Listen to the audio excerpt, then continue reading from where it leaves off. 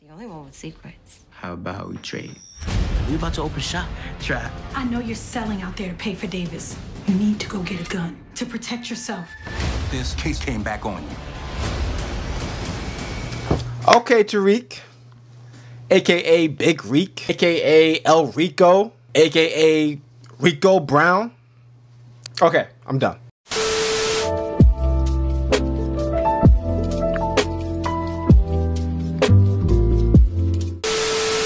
What it is, what it do, it's your boy Caped Informer back for another hot breakdown for episode 4 of Power Book 2 Ghost titled The Prince. First things first, congrats on the show for already getting approved for a second season.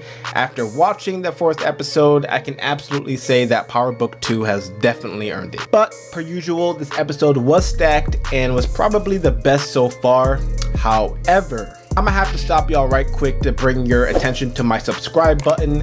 I do these lovely reviews and breakdowns for the show and many others, so please don't be that one that misses out. Back to the scheduled program. Like I was saying, this episode was stacked in terms of development for a lot of the key characters, and especially for Tariq. The Prince, as the episode title alludes to him being. Right out the gate, we see my man Big Reek hit the ground running by connecting with one of Simon Stern's colleagues to create an app to help him sell his product under the guise of a tutoring service called Course Correct. Now you see, this is what I've wanted to see from Tariq all along. Like I said in my last review, the kid is no thug, he's not his father, Kanan, or Tommy, but he can use that to his advantage, and we absolutely get to see his power plays coming into effect in this episode. We see Tariq's method become wildly successful with the help of his roommate Brayden, but this was not the only power play Reek had up his sleeve this episode. Upon observing some competition at a campus party, he manipulates a fight between a rival dealer and Brayden, knowing that this would get the kid kicked out of school just based off Brayden's family name. Hey, you didn't think I'd find out? Find out what, the itch? You should have already known that one, Chief.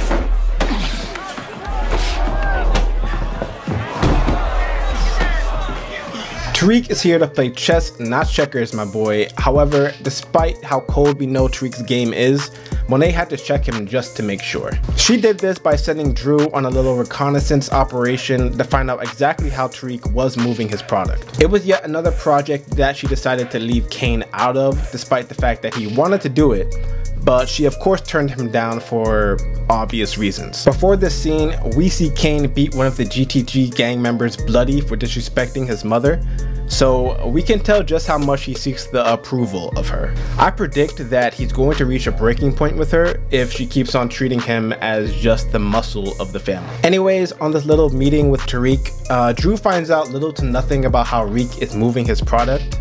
However, he does figure out how one of Tariq's art classmates is moving, if you catch my drift. This was kind of a surprise, but then again, kind of not a surprise.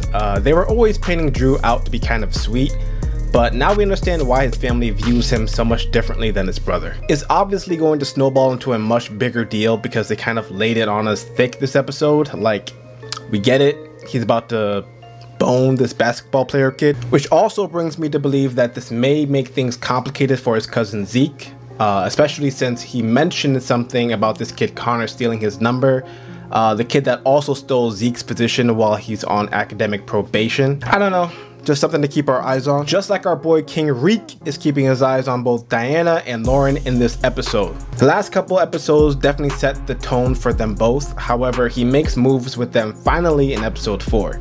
We already know Monet is in no way down with Reek getting close to anyone in the family, especially Diana, who is on thin ice with her already.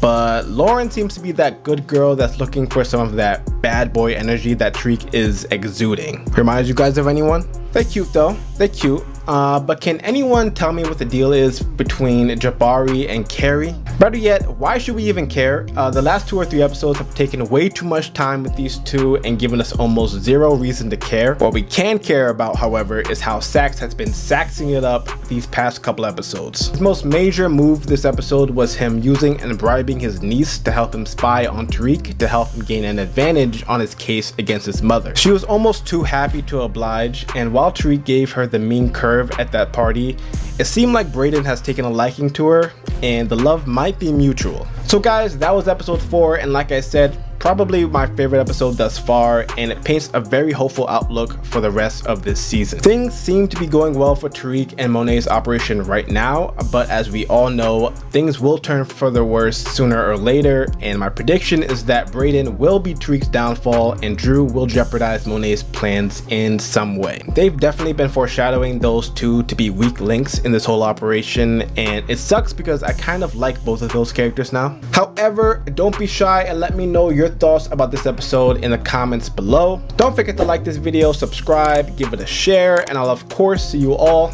in my next one.